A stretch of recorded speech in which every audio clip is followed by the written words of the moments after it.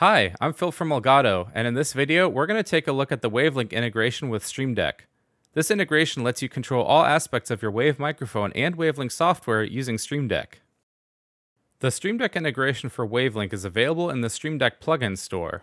To add Wavelink from the plugin store, click on the More Actions button at the bottom right of the Stream Deck app and scroll through the list or use the search function to find the Wavelink integration. When setting up the Wavelink actions in Stream Deck, you'll have the option to install a profile. This profile will automatically populate the keys on your Stream Deck with the inputs and outputs you have configured in Wavelink.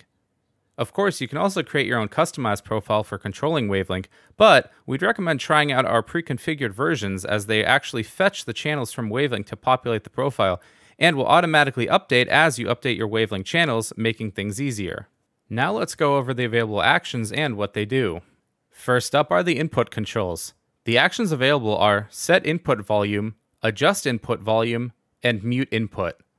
The inputs in this case are going to be either your hardware inputs, such as the microphone from a wireless headset, or software inputs, such as voice chat from Discord or music. Set Input Volume sets the volume to a specific level. In the Property Inspector, you can set this to a specific percentage, and when pressing that key, the level of the selected input and corresponding mix will jump to that percentage. Adjust Input Volume will increase or decrease the input volume by a specific amount for each key press. For example, selecting the -10% for the stream mix means every time the key is pressed, the volume will go down by 10%. This is great for quick adjustments on the fly while live. Mute Input will, mute the selected input. This action also shows the current volume of the input and updates in real time. Remember that when setting up the input actions, you will need to select if the monitor or stream mix volumes are controlled or both at the same time.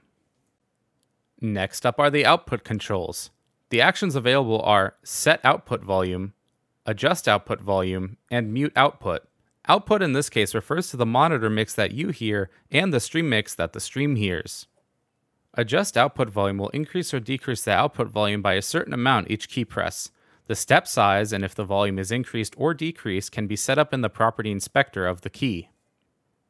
Set Output Volume will set the chosen output mix, either the monitor mix or stream mix, to a specific volume. For example, setting the stream mix to 60%. Mute Output will instantly mute the selected output, in this case either the stream mix or the monitor mix.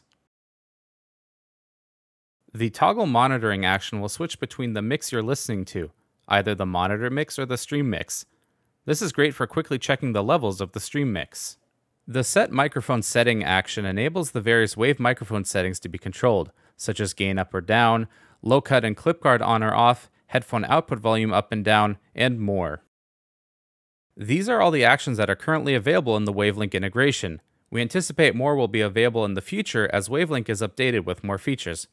Of course, you can use all the Stream Deck actions you already know and love. Actions like the soundboard integrate perfectly with Wavelink, letting you play audio clips and sound effects directly in stream or even in conference calls and meetings while controlling audio levels of the monitor and stream mix independently.